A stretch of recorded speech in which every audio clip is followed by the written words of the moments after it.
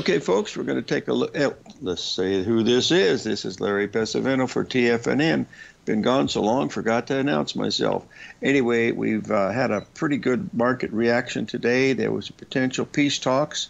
They were supposedly disassociated with each party, but that's what the news said, and the market rallied, and it's still held up relatively well, and it is still quite a bit higher.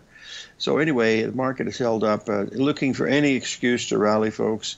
The chart that I posted here today is the chart of the Russell, which is a very, very weak chart. You can see we're down near the bottoms. We've had a really strong rally here this morning of about 20 some points in the Russell, which certainly helpful to that thing, but it hasn't really moved very much. The market that is under and still remains under a great deal of pressure, and I think is going to for quite some time, is that Treasury bond market. We got as high as 115.20 last Thursday, and today here we are setting down around 111. Looks like it's getting ready to break 110 at any moment here. So just remember, folks, it's not how much money you make, it's how much money you don't lose, and that's the real key to what you want to be looking at. So pay attention to that.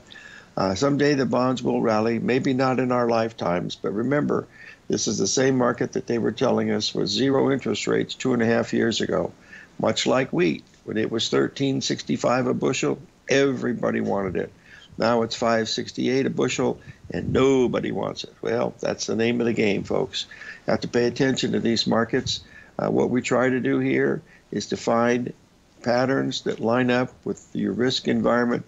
Sometimes they work, sometimes they don't. One of the things I'm going to be covering today is to try to find some of those spots that we were looking at last night that we were talking about last Friday when we were on the air. So stay tuned.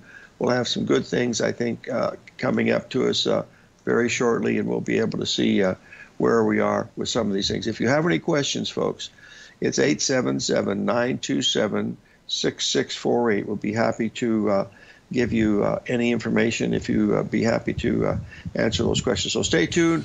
We'll be right back. 877-927-6648.